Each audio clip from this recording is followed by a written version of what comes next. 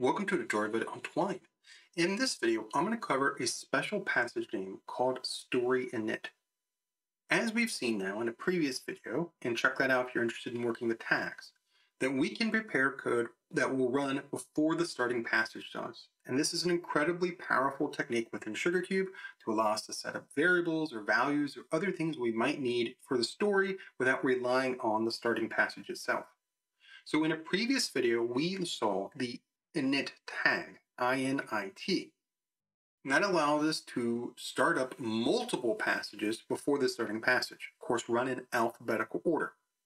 In this video, we're going to cover a different approach using a single passage with a special name called StoryInit. Notice StoryInit, capital S, capital I. So this passage right here has a special passage name that has special meaning to SugarCube, and it will be run before the starting passage.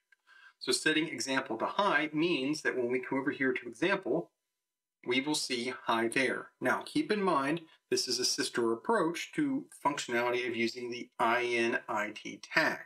Now, as mentioned right here at the top, we should never mix these. So if you're going to need multiple passages, the init tag is the preferred approach. That way you can run those passages in alphabetical order and set up everything you need to.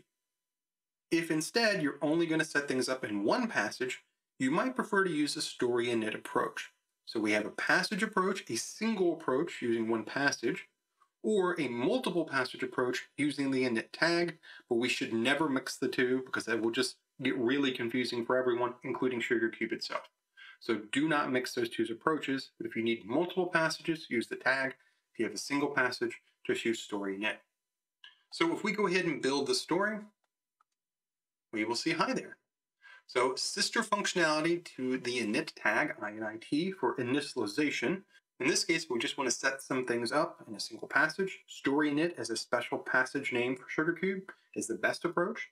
If we have stuff we want to set up across multiple passages, using the tag, INIT, init will work as the better approach. Both are perfectly valid, but again, don't mix the two. Either use a single passage, StoryInit, or multiple passages, the init tag, both within SugarCube 2.36. Thanks for watching.